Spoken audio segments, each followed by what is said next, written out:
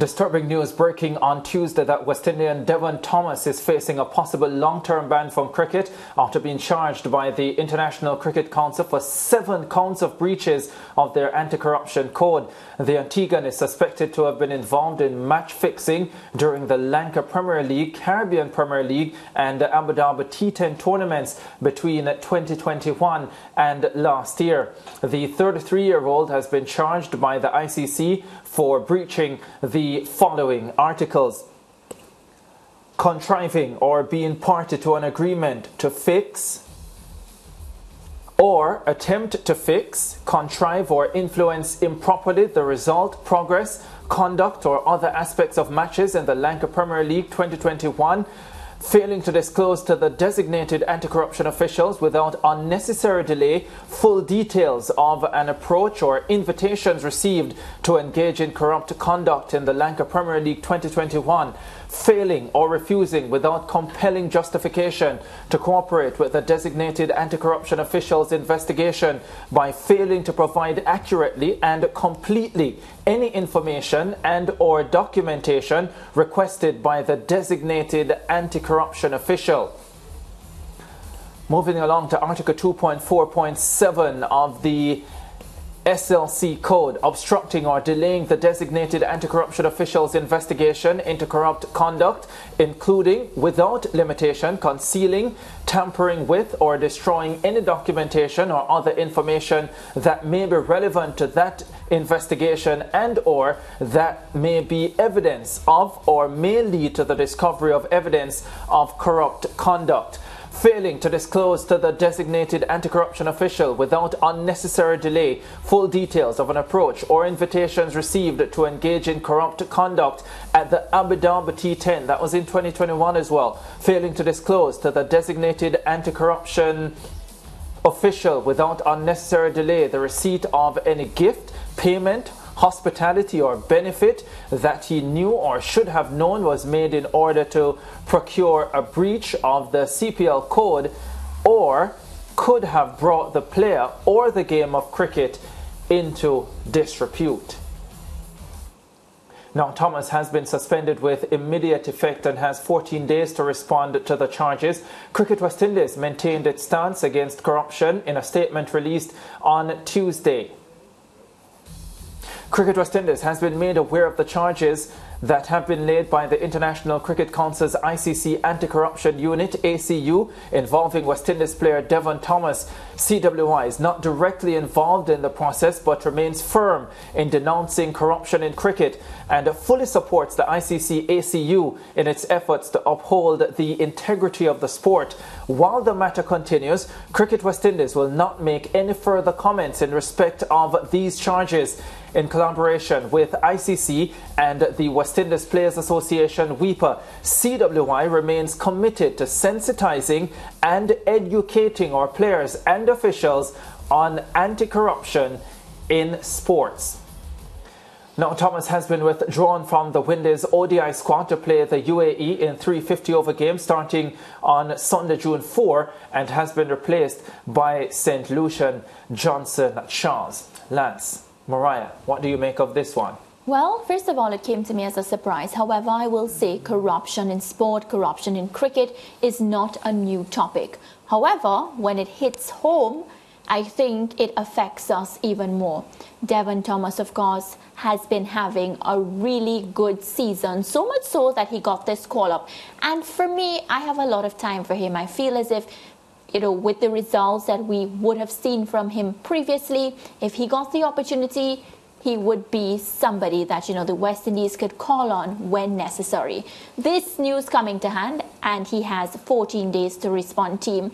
I think it just is not a good look for Caribbean cricketers and Caribbean people on the whole. I hope he has a good reply. I hope the reply that he and his attorneys and team come up with is one that can, set him free. But 7 counts, being charged on 7 counts, doesn't look too good.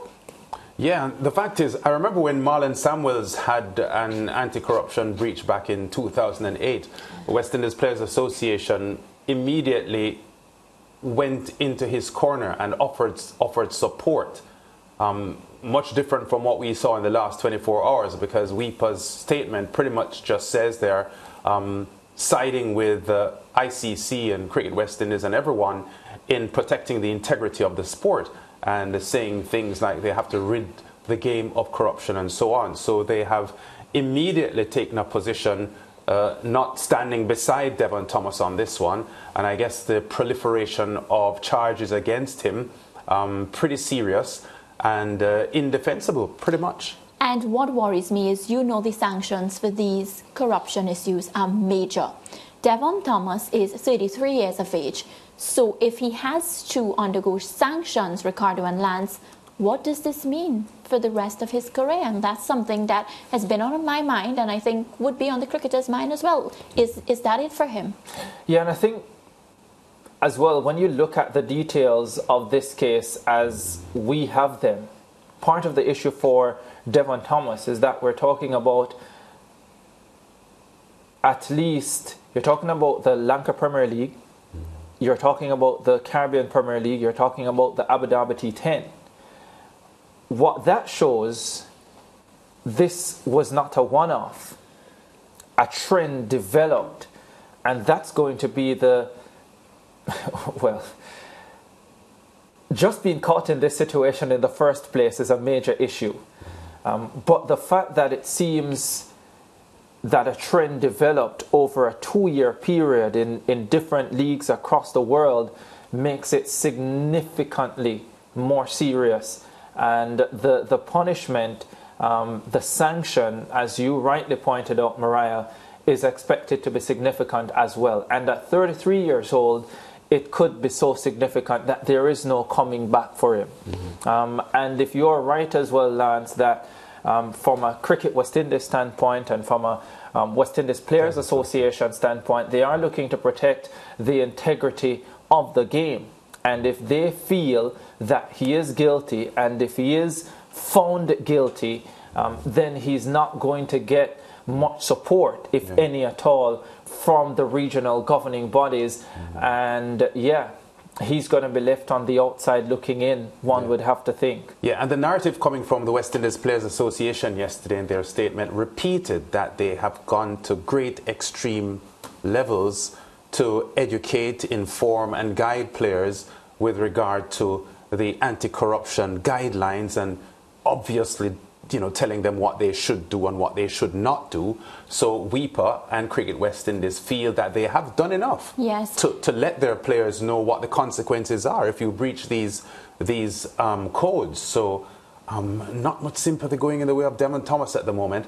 I just made the Marlon Samuels reference just now, but Samuels was a first-team player. Devon Thomas has been a fringe player for a long time. So his career isn't the same now as Marlon Samuels' was at the time. And maybe maybe that is part of the reason, as a fringe player, why he has fallen into this trap, because he's trying to gather some funds. And I just want to add, I remember interviewing Wavell Hines on the show about a similar topic, and he spoke to an extent on how much money they pump into ensuring these workshops are done. And even so, team, we live in an era where information is available to us at the tip of our hands. So basically, no player has the opportunity, and they shouldn't have the opportunity to say that they didn't know. No, well, they can't, to be honest. Yeah, and it's interesting that you would bring up that point, right, Lance, about him being a fringe player, because I thought about it as well, and I said to myself, in this day and age, when you have so many opportunities to make money through T20 cricket. But he's in these, right? Exactly. So many leagues across the world. Why would you jeopardize that? And yes, I know that the potential earnings from match fixing could be significant, but it's also dangerous because this can happen as well. Yes. And you can essentially muddy your name for life, which is what Devon Thomas has done in this case. So it's one of a few things. It could speak to the amount of money that you actually get for fixing these matches, whether it's match fixing or it's spot fixing.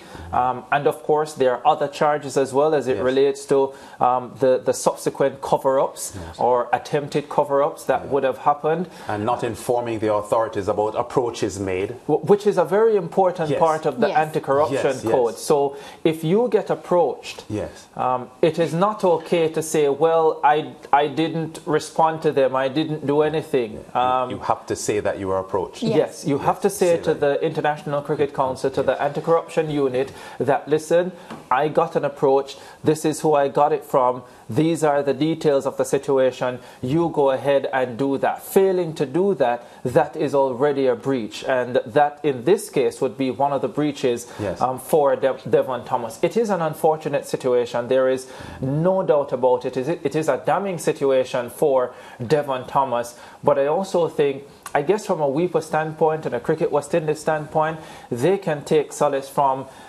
the fact that they could essentially say this is just a one-off. We have done the work, we have done the education processes, we have gone through those, and we feel confident that this is not something that will happen regularly or consistently with our players. But it's unfortunate that it has happened in this case with Devon Thomas. We'll continue to follow this story, no doubt about it, and see where we go from here. We take a break on the SportsMax Zone. When we return, we won't be talking about Devon Thomas, but we'll be talking about some great cricket from the Indian Premier League today. We'll be back with more.